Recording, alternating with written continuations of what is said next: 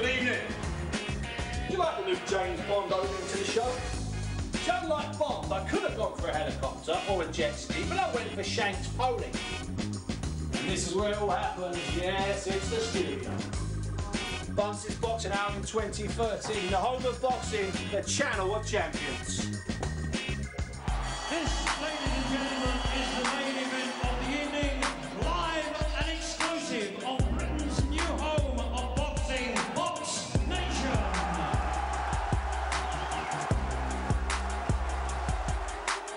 The real first guest of 2013 didn't have a Christmas, he was boxing. It's a delight and a pleasure to welcome back to my sofa, and I need hallelujahs, I need full singing fireworks here for Ashley Theophane, please. That's not bad.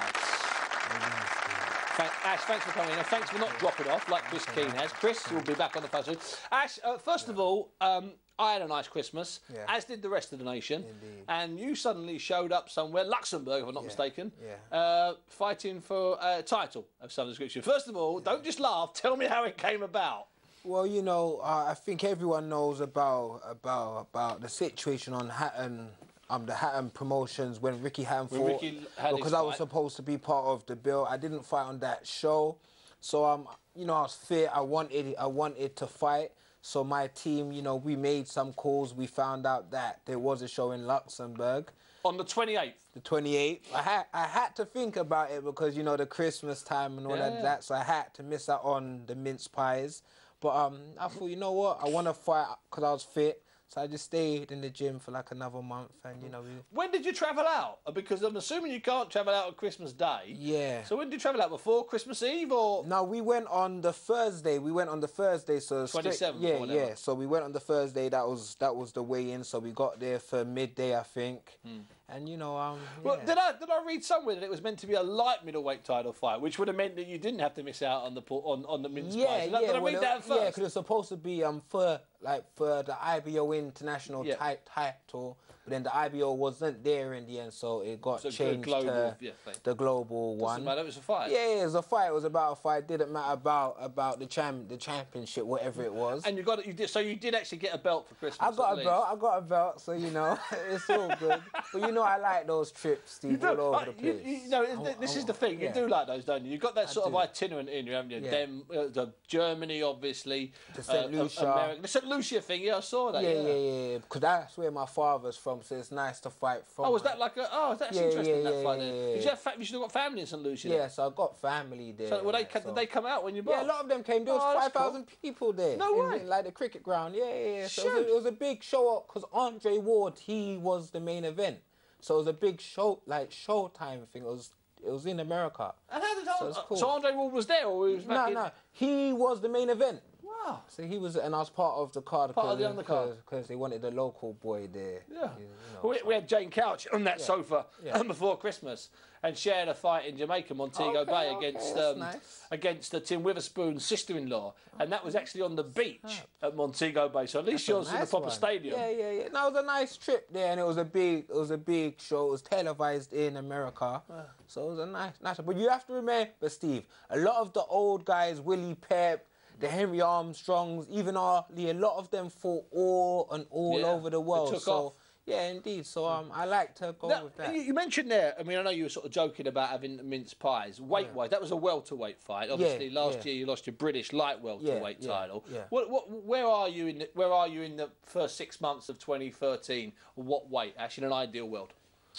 I'm like 11 stones now, around that, and I rather fight at like welterweight because there's still like. You can still do that, can't yeah, you? I can still make it. You know, we're getting older, but I can still make it. And there's fighters who like you got Ken the Holt there, there's Lamont Peterson, so there's fighters that I want to fight. But it's interesting that, Ken, you mentioned the Lamont Peterson because they just announced the purse for that fight. And Lamont Peterson obviously beat Amir Khan, then he failed that drugs test. Lost the WBA version. They kept the IBF. They let him have it. So he's defending against Kendall Holt. Bit of a sort of local, sort of East Coast thing. But he's only getting 37,000 US dollars. I know, that's what they said, but I think the promoter of the show said what he bid, he's going to give them twice as much. Double as whatever, yeah. So that was just to get to win the bid or whatever. Let's hope the promoter sells some tickets, otherwise there'll be 37,000 or less coming his way. Anyway, Ashley's going to be all night. Ash, sit yourself down there and come. I'll get some mince pies for Ash if we can, because now he can celebrate a little bit since he's picked up another belt. He's fought for some belts, and he has, as Ashley correctly said, he has been on the road. Now, a few moments ago...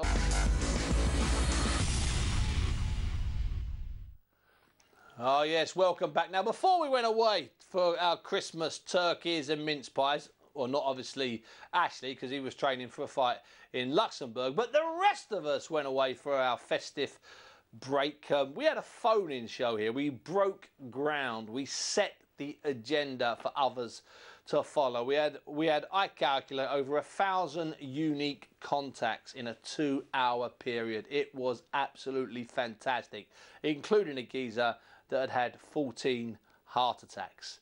And I did ask him if he had a dog called Lucky, and he said no, but he might get one for Christmas. You never know, do you? Anyway, he was great. The phone-in was fantastic.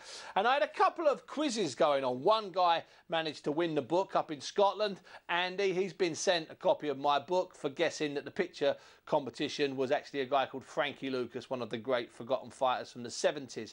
Now, the other competition was for what would be my round of the year.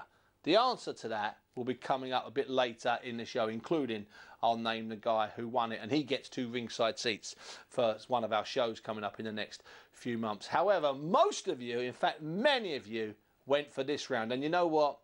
It was close in my head. This round was brilliant. We go into the final round. Roberto trying to win all these rounds with his back to the ropes and then trying to toy with Guerrero. Are the judges going to give him all the rounds that we're seeing? That's another question. It's another big question, because they've been right over judges on several different occasions. And of course, when we can't see something, if the referee gets in the way or the ropes block it, we can glance down to our monitors and see what's happening. The judges can't do that. But, you know, Guerrero is going to fight this round like he's fought the last 3 or 4 rounds, and therefore I don't think he's going to win the round unless he catches this guy. But again, there was a hard chopping left hand. Berto's still very dangerous. Guerrero's in great shape and throwing everything he's got, but he's got to get this guy off it. This is something else. Look at Guerrero. Back and forth it goes. Now Guerrero starts landing some shots. Missing is Andre Berto. Guerrero needs to get himself some punching room, but he won't do it. He's a warrior. He's just saying, I'm going to give it all I've got and let the best man win. Man, this is some fight. I wouldn't mind seeing it again, Dave. I'll tell you what, yeah, there will be a different storyline for that one. I mean, here, you've got the quick start by Guerrero, which is going to hang over whatever we hear in terms of the judges. When will the judges believe that Berto began his move? That will be the judicial story of this fight. Yeah, I think we picked it up right away, especially when we said these rounds are too close to call. Past the halfway mark now in the final round. Look at these 2 warriors battle. Look at Berto right back with these shots. He's got that left ear covered now. Watch for the uppercut of the right hand. Almost falling through the ropes is Robert Guerrero. He gets in front of him. The Ghost has had it tough for the last few rounds, but he is in some kind of physical shape. Now he gets some punching room. When he gets punching room, he's much more successful. Both guys' face are beat up. Both guys have had blood on their face. Now they're in the center of the ring, but it's in the same position for the Ghost, and Berto takes advantage of it. Look at this. Both of them are going out on their shields. They're not going to leave anything for the 31st second coming up. They're going down 26, 25, 24. Guerrero's not going to have anything left in the next 15 seconds. And Andre, wow, he still looks strong and he still looks dangerous, and he's gassed too. The fight's almost over. It has been some more. Here's Berto trying to finish strong and trying to dump this guy. Instead, he almost gets dumped. Wow! They keep going. The fight's over. Whew, well, that wasn't the winner. I think that was a better round, but the key was what was my favourite round of the year. So the answer and the name of the winner will be coming up a little later in the show. A memorable night that. Obviously, that was the night you were meant to fight, but didn't.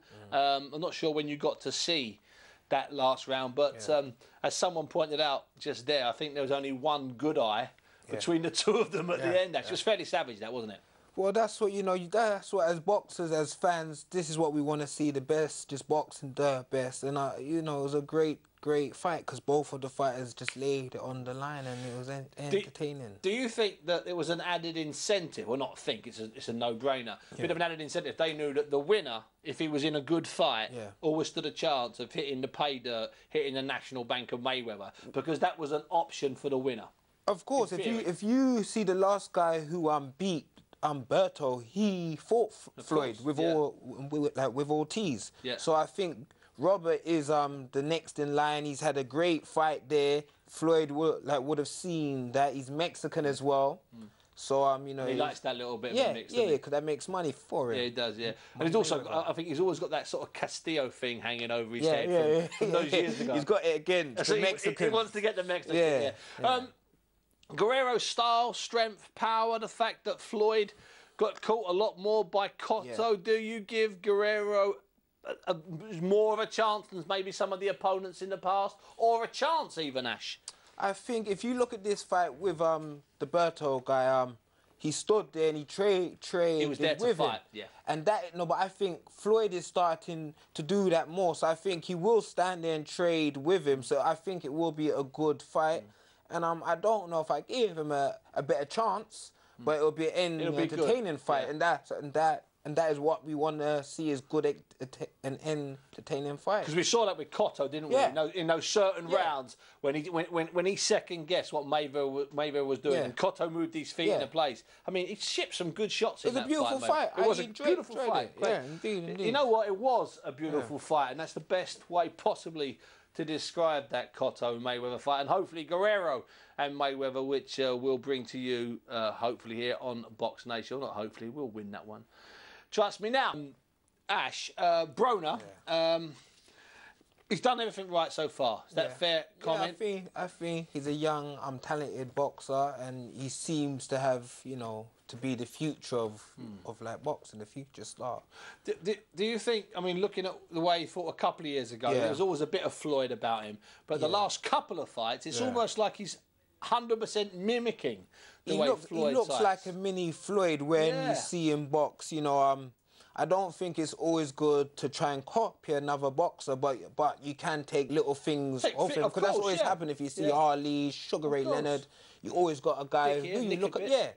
But you know, we see the bigger the fights get, he's gonna lose. He's not gonna go and get it all the way that Floyd has. So he is gonna lose. It's just when. And Gavin Rees, the seasoned guy, you know, light welterweight world champion, beaten by, that was a good win, let's get it right. Lost to Kotelnik, his only defeat. Went through prize fighters, some decent fighters on that particular occasion. Lightweight champion.